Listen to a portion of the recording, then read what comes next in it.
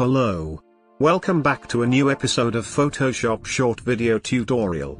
Today we will learn how to add rain effect in Photoshop.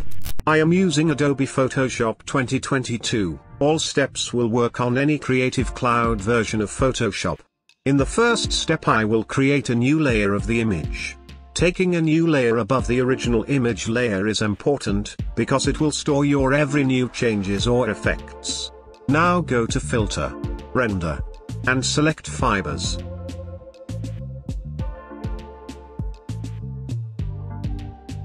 Here in Fibers window, make some adjustments with variance and strength, as required.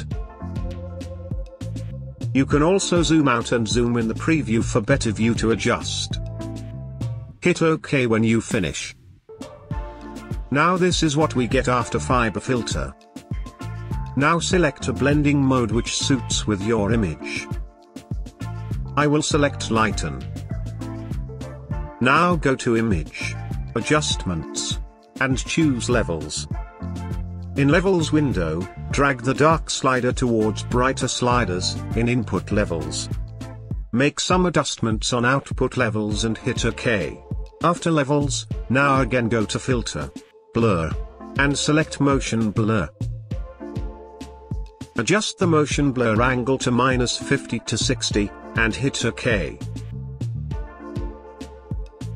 Now at final step, press Ctrl+T to transform.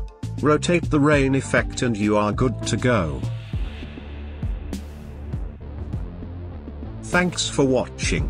Leave a like and subscribe to the channel if you have learned something new from the tutorial.